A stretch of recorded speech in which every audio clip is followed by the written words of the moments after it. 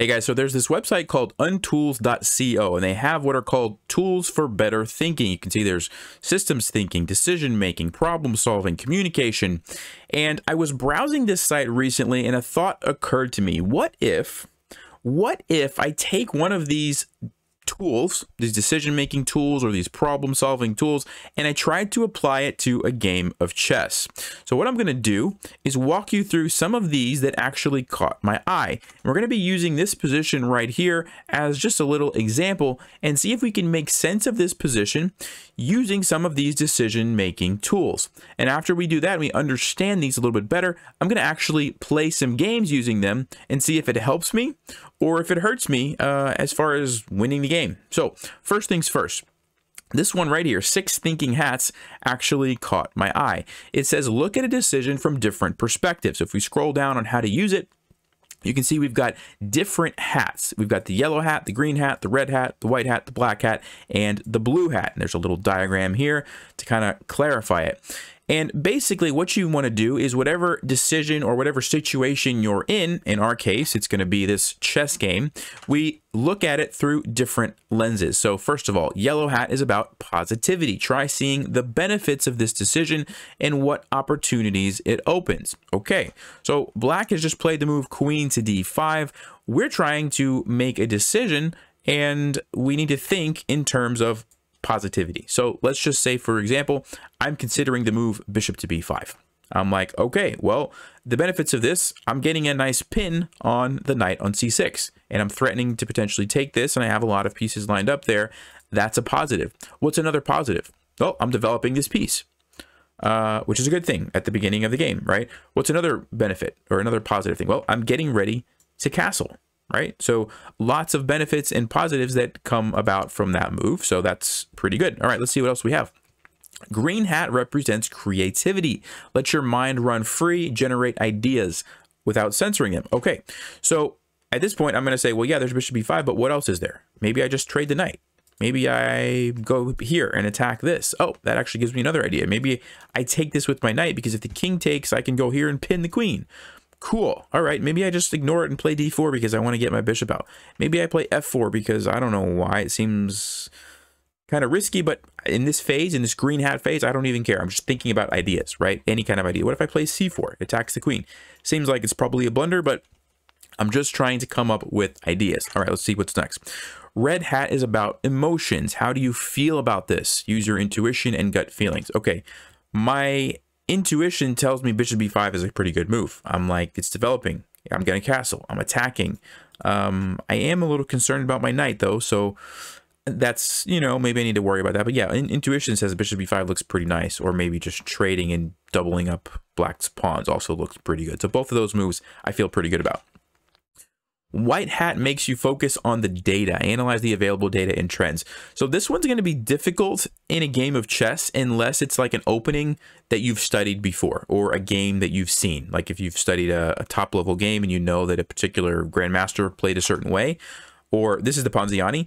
And so if you've studied the Ponziani and you know, oh, that the main theory is to take here or it's to play bishop b5 or, you know, whatever, that might help you. Otherwise, that one's going to be kind of difficult, I think. Black hat represents looking at the downside. What are the worst case scenarios? Okay, so bishop to b5. What's the downside of this move? Well, a big downside is the knight is going to be captured. Right now, I am going to get a follow-up here, and it looks like a nice fork.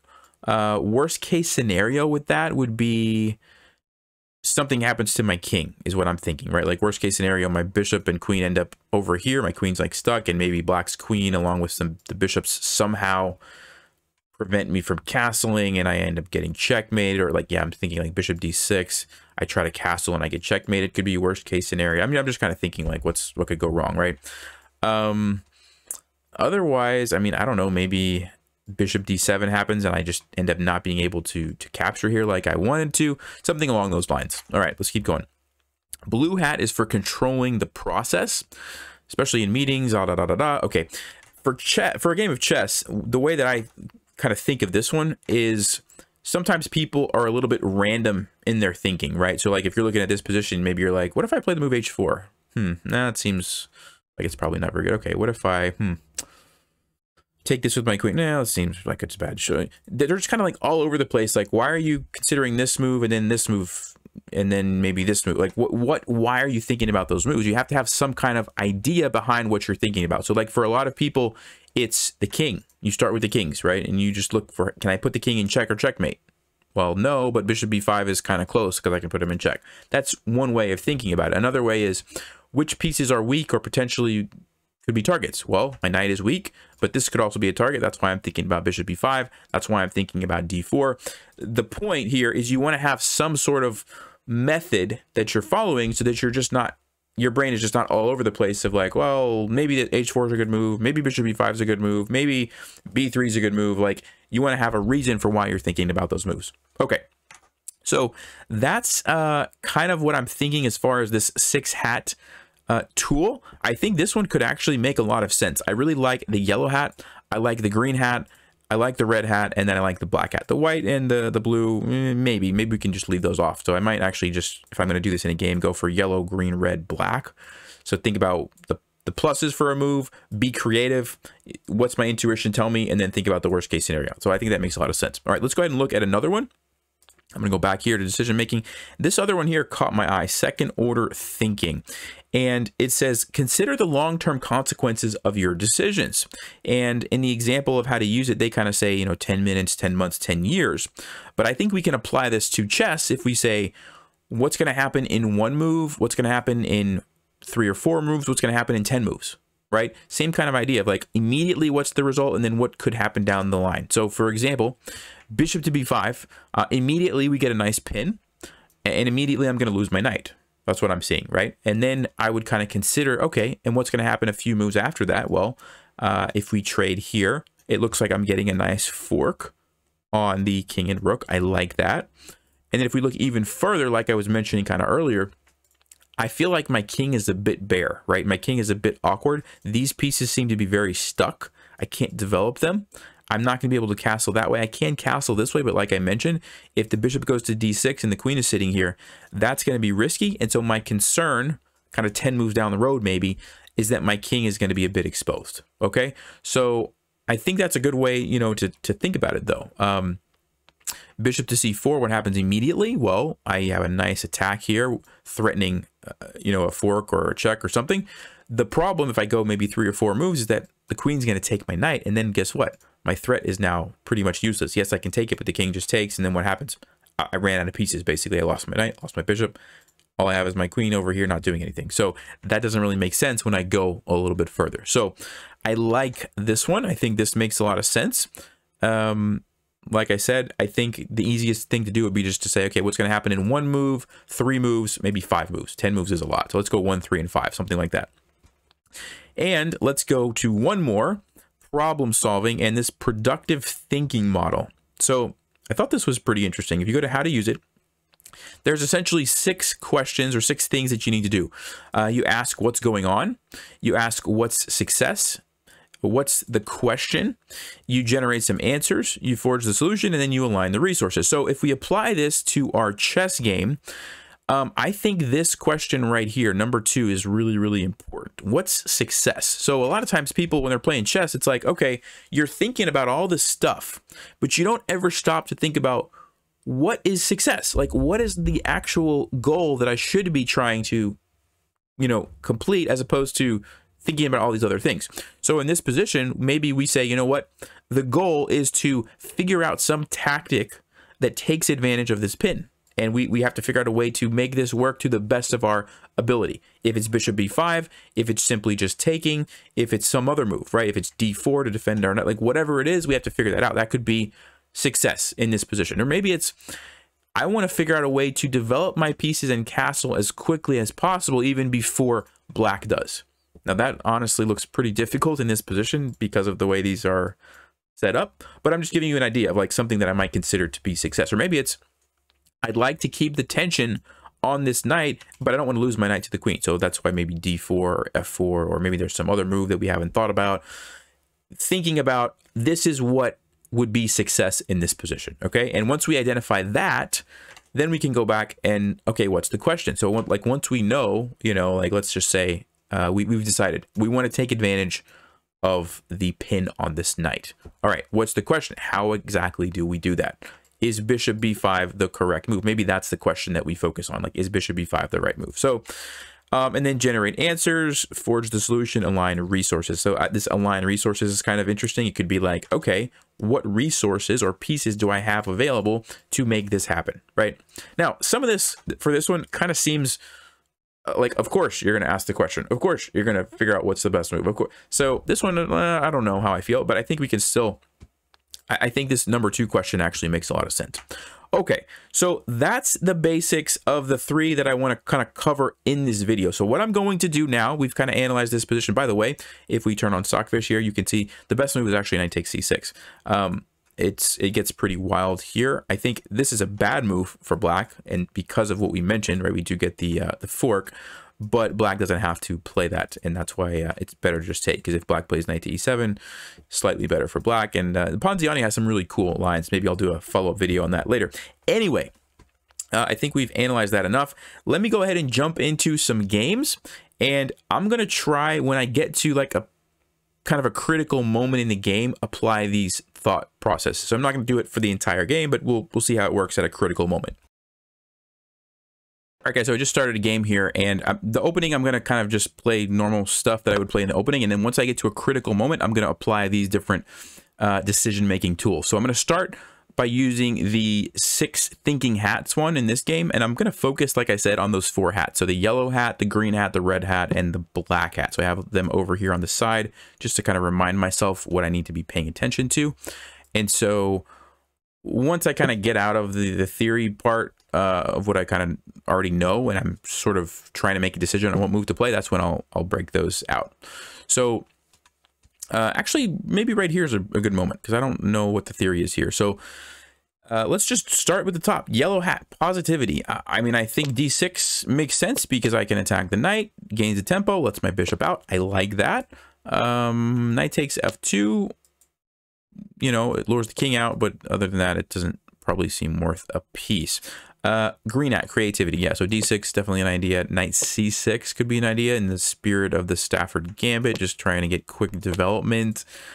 Any other moves? F6, I don't like weakening the diagonal, so I think I'm going to throw that one out. So d6, knight c6. Emotions. I mean, intuition is telling me to play d6. Just kick the knight back.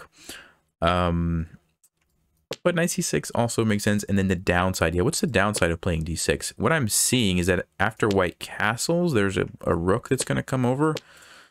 But I think we have time to deal with that. So let's go ahead and play d6. So, I mean, that takes quite a bit of time to go through all of that. And so maybe speed chess isn't the best format for this. But I wanted to get some games in without it taking like too long. And so again, let's just kind of think through. Bishop to e6 is what I would like to play. The positives of that is it blocks this file, because that's really my biggest concern. Castling, the rook's going to come over. What's the downside of this? Let's go jump to the black hat for a second. d5 just kicks it away, and I have to waste time. So maybe that's not awesome. Is there a way that I can prevent that? I can play d5 myself. Oh, and then it just kind of sinks my knight in on e4. I like that, actually. Let's just play d5. So we gain the tempo, we kick the knight back, and now we'll play d5. And, oh, I skipped the red hat, the emotions. That's okay. I don't want to lose on time. So I'm going to have to go a little bit faster. So I'm going to just try to, like, real quickly kind of think, what's the plus, what's the minus, think creatively, and then what do my instincts tell me? So real quickly, let's see. The plus of this move shuts down this. What's the minus? It's not really a great diagonal for the bishop. Yeah, I think plus outweighs the minus there, so we'll go with that. Okay, let me just put the green hat on while it's not my turn. Creatively, I can't say that word. I want to play knight c6. I want to castle queenside. g6, bishop g7, maybe, or just move the queen and get the bishop out like this. Do I want to trade that? Do I want to play f5? I think I'll just leave it and just develop. Let's go ahead and do this. I want to castle. I'm just still concerned about this e-file. I don't like both of my major pieces sitting in the center. So I think, yeah, I think we just castle now. All right, so we solved that problem. Okay, let's see, what else? Black hat, downside. I have to remember to do that. It's really difficult, actually, to think about this other stuff while I'm trying to just think about the way that my brain normally thinks about chess. It's not easy at all. So yeah, I feel like maybe I need to play longer games next time, but I just wanted to kind of experiment with it and see. Oh, now I'm seeing a big downside of this fork here. The good news is I do have it pinned. Well, he goes for knight g5. Okay, interesting. So maybe we just move the bishop to f5 to defend our pawn. Maybe we take this, and I could take that either way, actually. Let's go ahead and take it with the knight. I'm threatening to win the queen here with knight to f3 check. So that seems like a pretty big deal. Maybe queen a4 is going to happen. I don't know, but then that bishop's hanging. Yeah, this is a tough position, I think, for white to be in. I don't really see a drawback to that move. Other than I left the pawn, but I don't care. I'm going to play knight f3 and win the queen. So, I mean, it's going to be a rook, a knight, and a pawn for a queen. So it's a lot of pieces still for white, but should still be a good trade.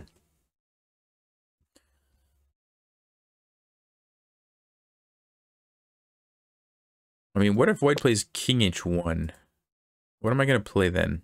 I still have the discovered attack, so I could still play knight f3. Oh, he takes that.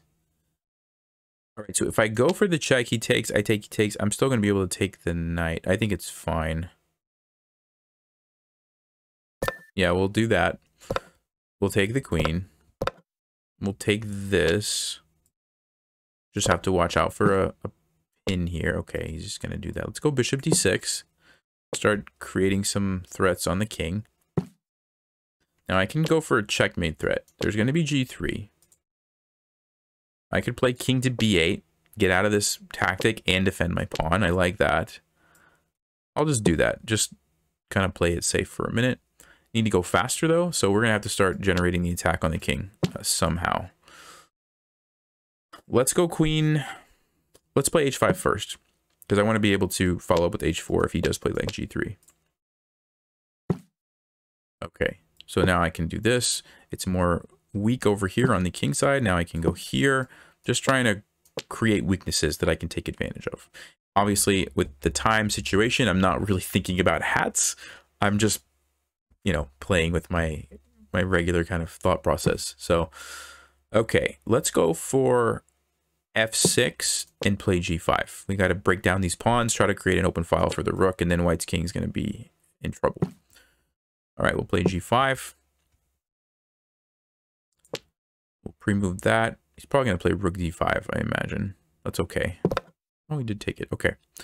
Rook d5, maybe? Yeah. I don't really care about losing that. I just want to make sure that I'm going to get a nice attack. So I think this way is going to do it for me. It goes back there. Okay. That's a pretty good move, I guess. I'm still going to play h4. The plan doesn't really change. I gotta get the king open and the rook involved. 27 seconds. Yeah, I got to play real fast here. h4. Gotta watch out for the back rank mates. And look for some sort of tactics to checkmate the king here. I do have this covered, though, so I can get away with taking that pawn.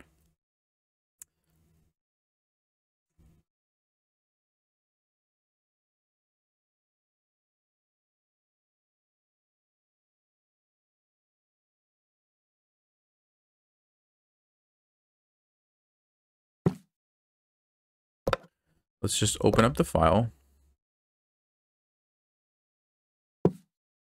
I don't want to get back rank mated, and I don't know what else to do. Maybe I should play here. No, that loses my queen. This is a tough spot to be in with no time on the clock.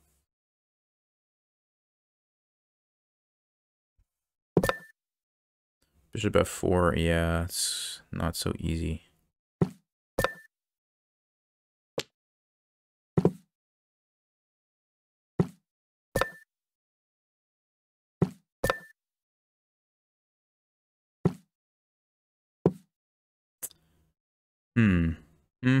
I can still get mated, so I have to be careful. I have to be really careful here. I can start going... No, I can't. I gotta get the king out of here. Yeah, that's a problem. I really need to get my king off the back rank so I don't get mated. Okay, so we can breathe a little bit there. Maybe I should trade the bishop.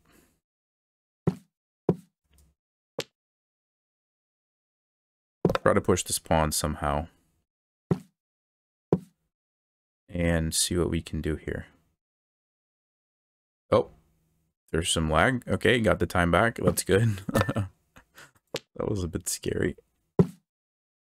Okay, I think we got it. Take this, take this, take this. Go here. Go here. Go here. Here.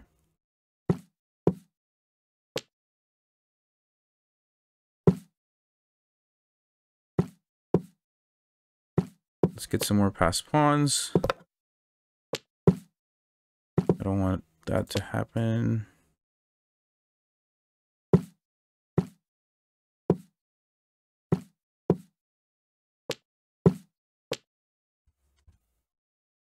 Whew.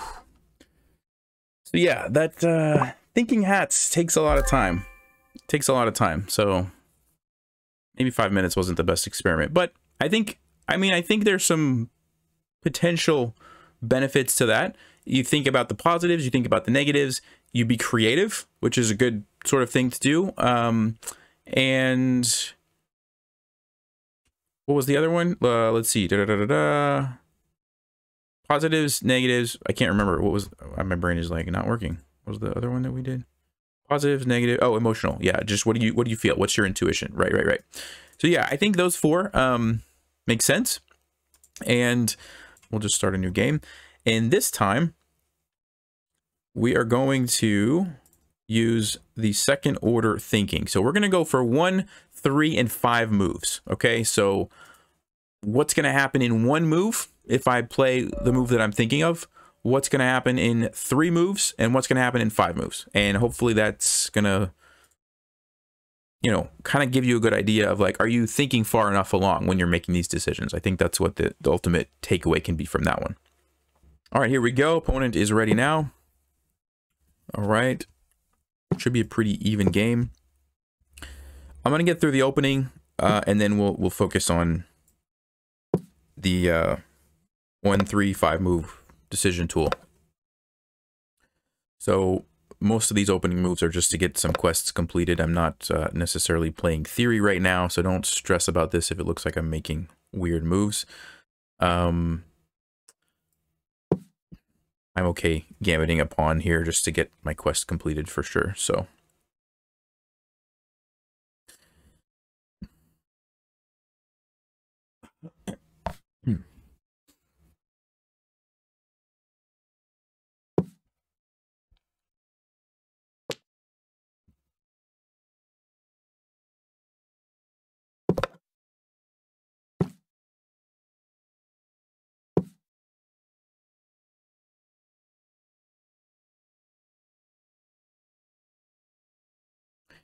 all right, so we almost have development completed. We're going to castle, and then we can start kind of thinking through some of these things. Let's go ahead and castle.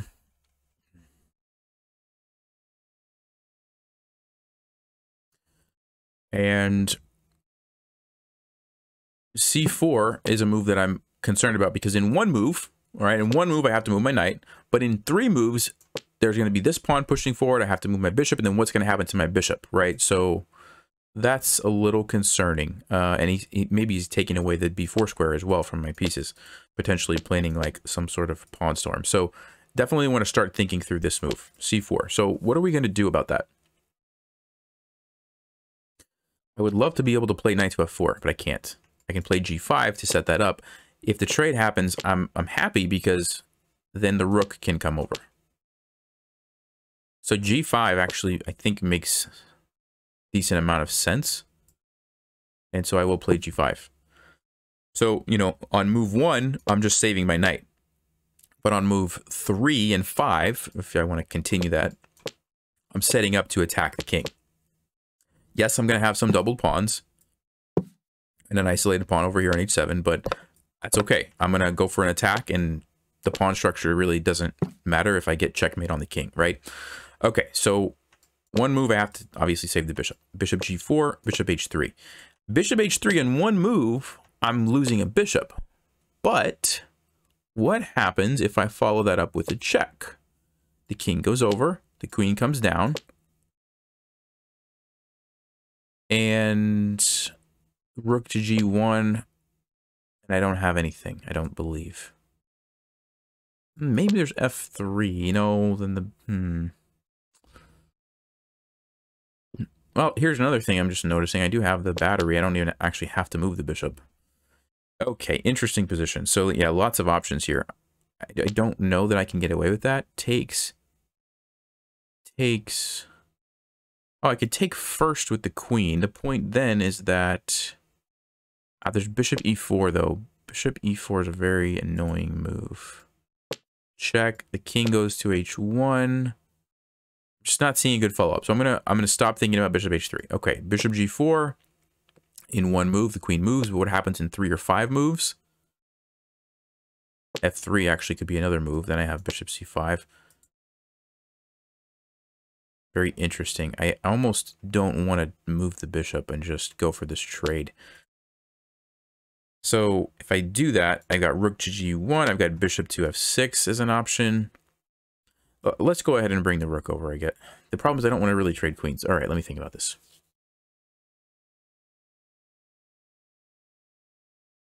I really don't want to trade queens.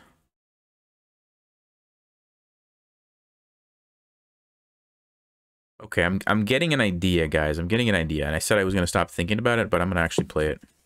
I broke my own rule. I went back to it. You're not supposed to do that. You're supposed to, like, think through. When you decide it's bad, don't keep considering it. But I did get another idea. Okay, and he didn't even take it. Interesting. Didn't even take it. Okay, now I think we just bring the rook over. Queen can't capture because it's pinned. I don't know exactly what White's going to do now. Probably g3. No, but then I'm winning the exchange. Okay, let's go ahead and take the exchange. And let's go ahead and trade that pawn off. Start to chip away at the king a little bit there. Let's play bishop c5. Multi-purpose move. Defends my pawn. Attacks this. Also pins that. So that I can maybe think about ideas like this at some point. Okay, where's the knight going? Probably here. I could play f5 to stop that. I could play... What else could I play? Queen to g4 to take advantage of that pin. Let's do that. Let's do queen to g4. Oh, it's a blunder, guys. It's a blunder. Man. He's going to trade queens and then play bishop h3. I was thinking I had this move, but it's a pin. That's really bad. Yeah, I'm just lost now, probably. Unfortunate. 2, 4, 5, 6, 3, 4, 5. I mean, it's maybe I can hold on, but yeah, I just totally missed that. I blundered this one. See, I didn't look like for 3 or 5 moves ahead.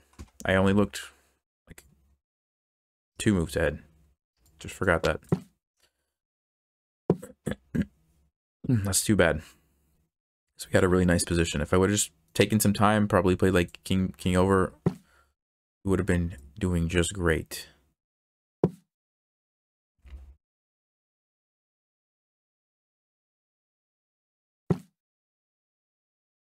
Yeah, okay. Maybe we can win this pawn.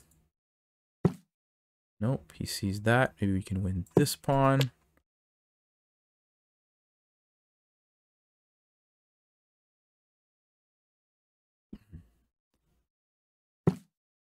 Okay. Is there a checkmate? No, I don't see a checkmate. Where's the knight going? The knight wants to go there. Let's go ahead and do this.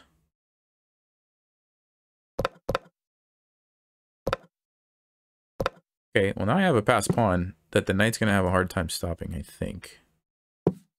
Knights have a hard time with outside passed pawns. So I just have to shut down the knight. Where's the knight trying to go to? Let's see. Let's just go here and just push it, right? Push it. Oh, he's going to sack. Okay, that's okay. That's okay, I think. All right. Interesting. So can we... How do we do this, guys? I have to stop the pawns somehow.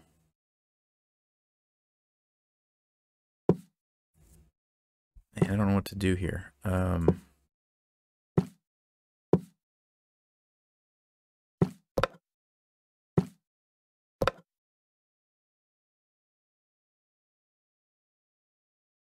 don't have time to think is the problem.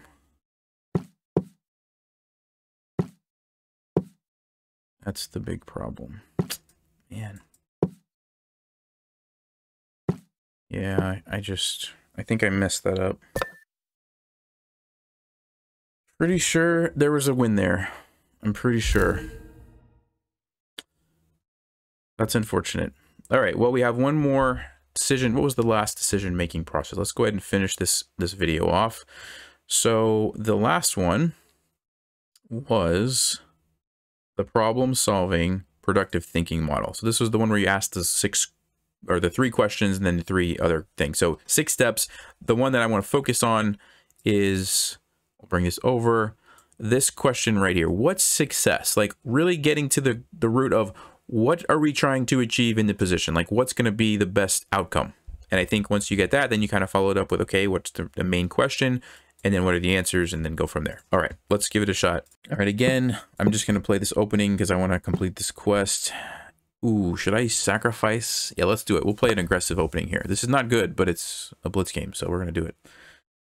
The point is that we're going to just get some tempo gains on the knights and some center control with the pawns. And, I mean, it's really not worth a knight, but it's fun to play in blitz. Oh, he goes back. Okay. So, what is the main thing that would be success in this position? Well, generating a very strong attack. That's why I did this. I want to somehow get an attack. So what's going to give me the best attack on the king? We can focus on this square, so a move like bishop c5. Or I can just go for like a huge pawn center and just push all my pawns forward. So what would I rather have? I mean, I feel like bishop c5 is a good diagonal. Because d4, I can en passant. Oh, that's actually not as good as Maybe I do just want to go for this huge pawn center. Let's do that. Let's just throw a bunch of pawns out there. I feel like that's going to give me a good chance for an attack, especially since white just played this move going back. It's going to take them a while to finish developing, right? D3, I was expecting that. I'm thinking f5, just keep the pawns out there. f5, takes. Do I have to worry about check? I'm going to play g6. There's queen e5. Yeah, I do have to worry about that. So, I guess I have to actually take that, unfortunately. Okay, so let's take it. Let's play knight c6, I guess. We'll just develop. And we still have a decent center here. We have some threats here. And white's a little bit behind because of the knight. Now it's coming out. Okay. Let's go ahead and play bishop. Let's see. Where do I want the bishop to be? What's going to help me generate the biggest attack, right? That's what I'm trying to go for. It looks like white's castling this way for sure. So I want to launch my pawns. I don't want to get into trouble on the e file. You know what I'll do? Maybe I'll play bishop e6 first. Actually, will I do that? Yeah, I will.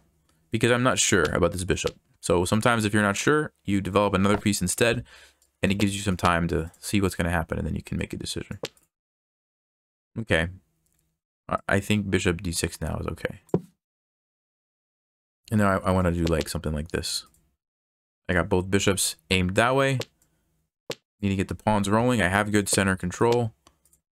And so I think we can generate a nice attack.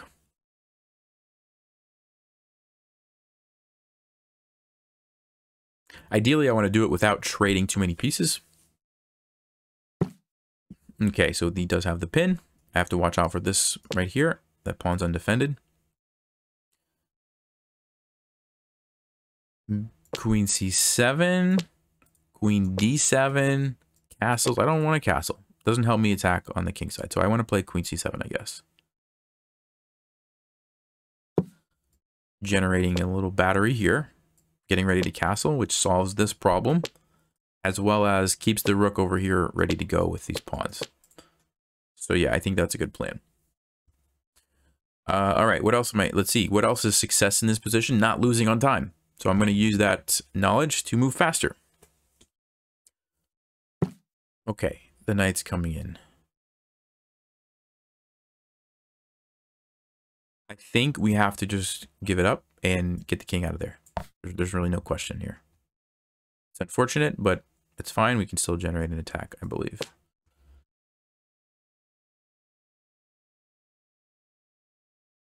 It's more important to not have my king stuck in the center than it is to try to save a pawn in that sense.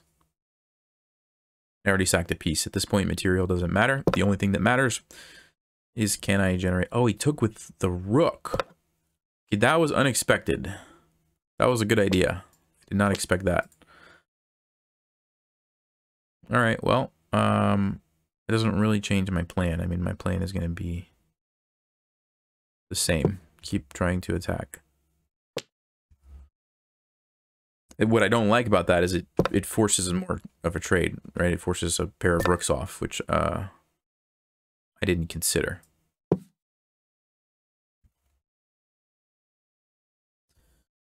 Okay, we have 95, we have 94, we have g6, h5, h4, we have rook f8, rook e8. Any other moves? I don't know if I said c4. 95 looks like the most natural because it brings this knight closer to where I would like it to go. The center of the board, also attacking the king. This rook definitely needs to move too, though. I think it can be more effective maybe over here. All right, let's start with the knight move. Actually, there is queen f5. What happens on queen f5? Then I have to move my queen somewhere. I could play g6 and prevent. Let's play g6 because after this, queen f5 looks like it's really close to forcing a queen trade, or at least forcing my queen away. Now I can play here. There's queen f4.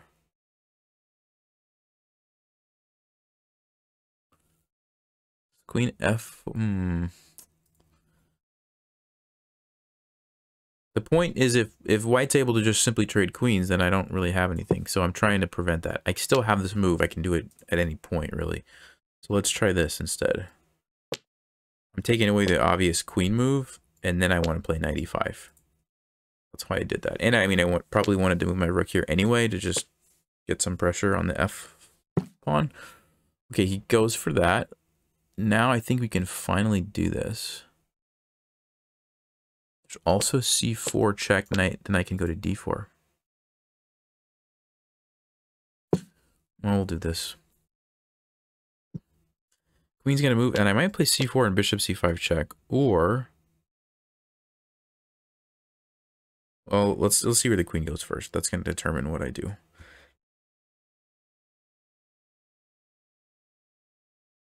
I mean, in some cases... Okay, no. Alright, yeah, c4 kind of shuts down the queen, pushes the bishop back. Alternatively, I just sacrifice. Ooh, what if I just take? Rook f1. No, let's play c4 first, because I want to have this as an option. And maybe we sacrifice here. If the bishop goes to f1, takes. Queen f2 is the threat. Bishop to e3. Oh, he goes to e2. He doesn't want to allow that. Okay. I don't know. h5. We'll just go for the knight. Try to push it to h3. Undermine this. It seems like the queen is misplaced now. You do have to be careful, I guess, for this move. But I can play b6. Bishop b4. Okay. So...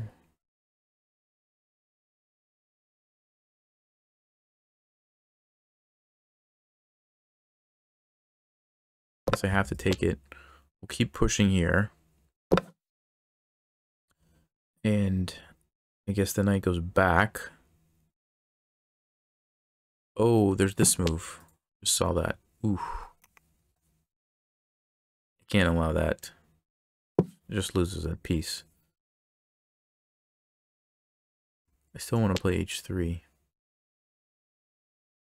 Yeah, it's tough now. So many pieces have been traded. It's not going to be easy to win this now.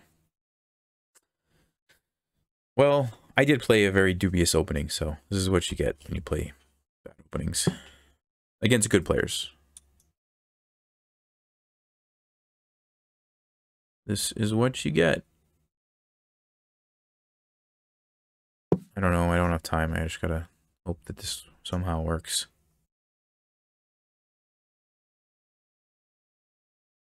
Knight's gonna come in, and I'm gonna... What am I gonna do?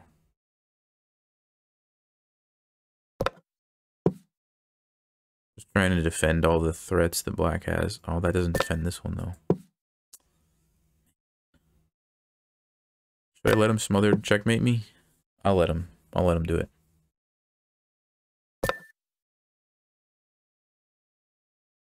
No, it's not actually smothered mate. Just losing a queen. Smothered mate wouldn't have worked, but this works. Yeah, okay. Good game. So, honestly, guys, it's not easy. It's not easy to play chess and think about, like, all these decision-making frameworks. So, I don't know. Maybe it helped you. Maybe you can take some of those and, you know, like, if this helps you to ask these questions, or, you know, some of the things that we talked about, if you can incorporate it in your games, take it, use it if it helps you. If it doesn't, well, I just thought it was interesting and I wanted to try it. It seems like there's so much already going on with chess that I just don't feel like I have time to, like, incorporate all this. But if you're starting brand new as a new chess player, hey, maybe, you know, some of these models can be helpful. So anyway, let me know what you guys think, and as always, stay sharp, play smart, and take care.